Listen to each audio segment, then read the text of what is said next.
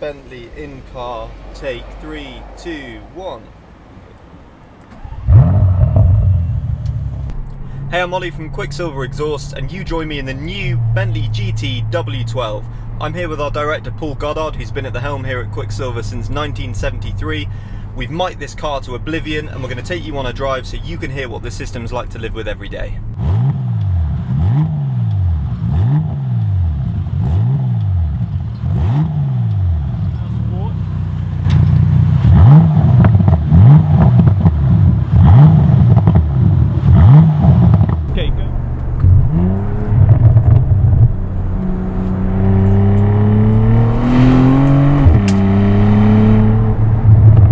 So straight away you'll hear those pops, bangs and burbles are much louder inside the car.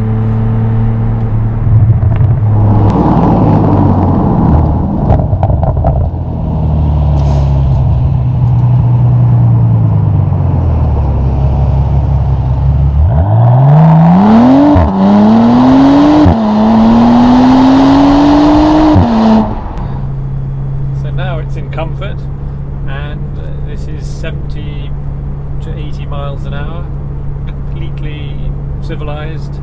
And we're heading uphill as well, Yes, so that's true, it's yeah. putting a bit of extra load on the engine, which is generally a good test as it drops itself down into that 8th gear. Are you going to hear that drone? Is there any horrible noises? And even actually with the ski hatch open in the back for the mics, very, very civilized in here. You can turn on Radio 3 and listen to a bit of Debussy.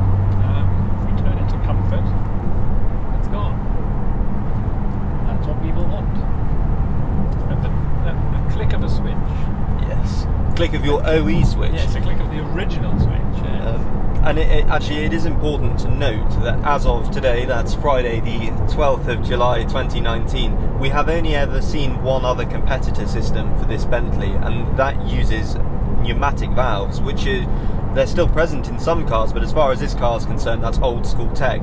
If you're using a competitor system with pneumatic valves, you're having to tap into negative intake pressure under the bonnet, and there's a whole lot of intrusion into the car's existing systems, whereas with the QuickSilver, it's completely plug and play.